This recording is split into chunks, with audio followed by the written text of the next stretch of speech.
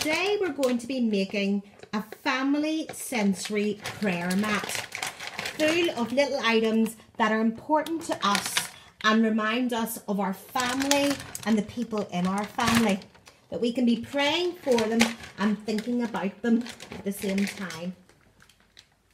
So what will you need then to have for this activity? So I want you to go away and get yourself some water and put some food colouring or food dye in to make it colourful. If you don't have food colouring or food dye, you could add paint in there as well and just give it a good stir around, and that'll work just as well. Also then you can have some glitter to add in to your bag as well to make it sparkle. You can have items to put into your bag as well that are important to you as a family. So you're thinking about how we can pray for each other and pray for us together as a family. So in here I have made a little heart out of a pipe cleaner to remind me to pray for my family and to love my family, because sometimes it's easy, sometimes it's hard. I have a little character here, a little person that reminds me of somebody in my family, and so whenever I'll feel that and touch that in the sensory bag, I will remember to pray for them. I have a Lego brick here with dots on, 6 dots to remind me of the 6 people that are in my family and to pray for them. And I have another Lego dot here to remind me of other people that I should be praying for in my church community, in my family community, the people that I know all around me.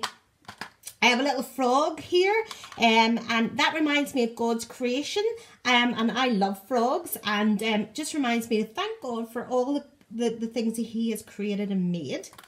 I have little hands here as well, and it's to remind me of my hands and helping hands and how I can be helpful and useful to those around me. I have a little toy here that reminds me of the joy it is to play and to have some fun together as well, and to do that and to pray for that we would have joy and fun at this time in our lives. I've got some buttons as well to remind me of the creativity of the clothes that we wear and the things that we have, and to remind us to pray for the things that God has given us in our lives. I've got some letters as well, and the letter J to remind me to pray for me, Julie.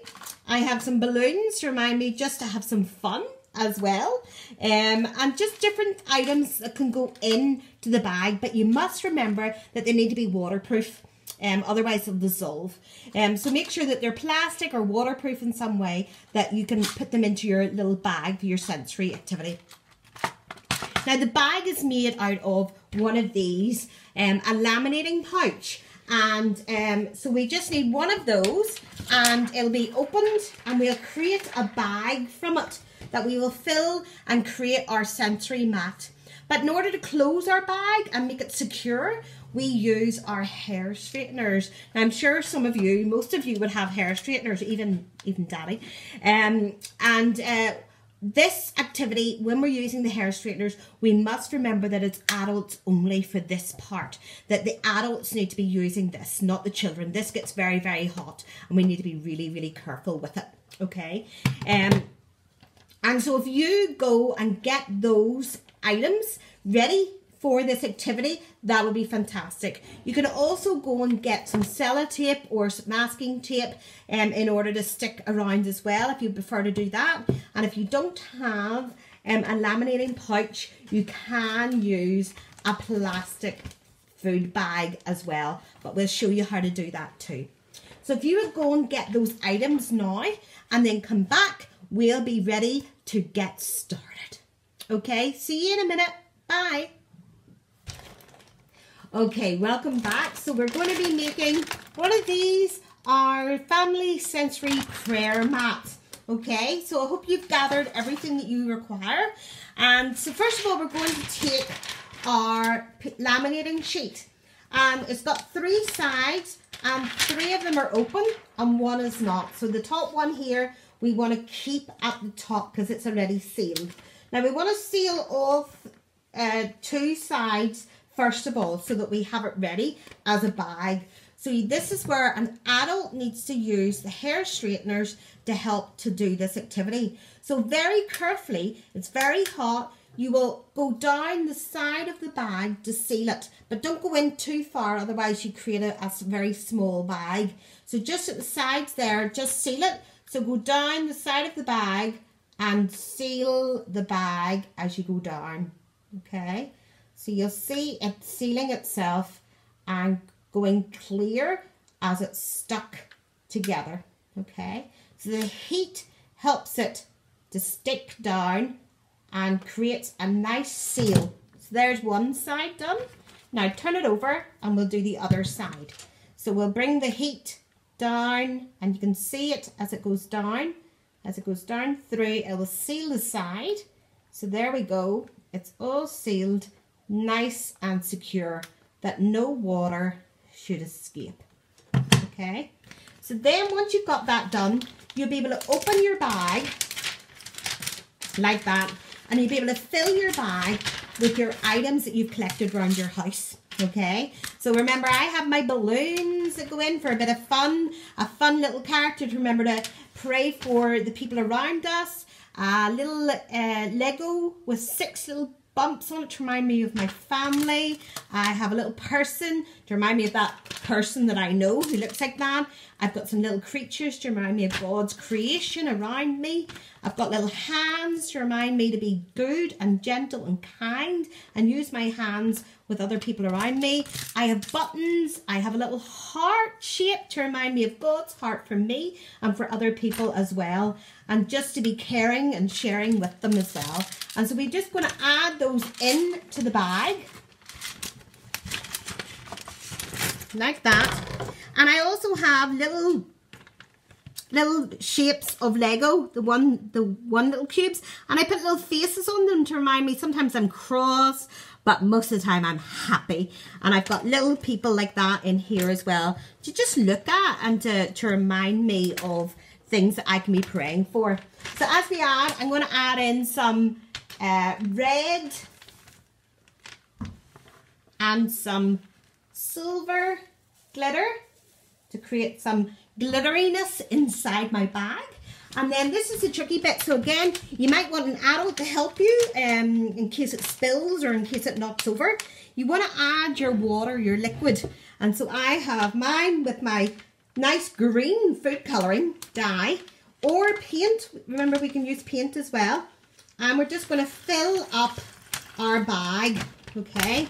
Now we want to fill up the bag so that it's more than halfway, about 3/4 of the way full with your water, okay? So you might want to use a couple of people to hold the bag while maybe mummy or daddy or an adult fills it for you. And so you can see all the things that are inside the bag floating at the minute. And we'll just continue to fill that up a wee bit more so that we have a full sensory bag like that. Okay, now the next thing that you need to do is you need to get out all the air that's in the bag, because you don't want any air, and it doesn't really matter if you've got a couple of air bubbles, but that's fine. So what you do is you go and take it to an edge of your table and you lean it against it and you try and take out the water, the air from that, but trying to keep it as dry as possible. And then what you want to do is you want to take your hair straighteners again. Again, you need to be using an adult for this. Make sure it's nice and safe as we close the bag up. And so we want to close the bag up with the hair straighteners. The heat will close the top of the bag for you and you'll see it being closed like that. So that'll take out any of the air and you can squeeze out the air while you're going. Keep it safe. And keep you safe. So remember, an adult needs to be doing this little bit here. And then I'm doing a little bit at a time so that a little bit of the air can escape out the side there. So that while you're doing that, you can let air out of your bag.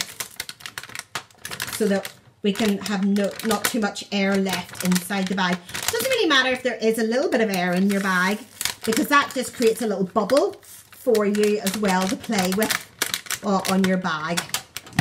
So when you've got it sealed, and it actually cools quite quickly, and it's sealed quite quickly, then your bag is ready to lie down and for you to use as a prayer mat for the whole family to come together and to pray. and you can feel and touch for those items within your little prayer mat, and be praying for the people and the things that they remind you of, and just have some fun with it. And as a family, you can sit around, you can place it on the table, and you can sit around and you can play with the little things in there and be feeling and touching and remembering to pray for one another, to pray for each other as a family, to pray for those that we love around us and that can't be with us at the minute, and to pray for our church family and our community that we live in as well. So we hope you enjoy that craft activity, and we hope you enjoy your sensory prayer mat. If you don't have one of these bags to be making, then you can make it from the sandwich bag here as well. But make sure that you have it sealed really, really well at the top as well. And it's just exactly the same way it's made, adding the liquid, adding all your little items that remind you to pray, and to have that as an alternative for you to use.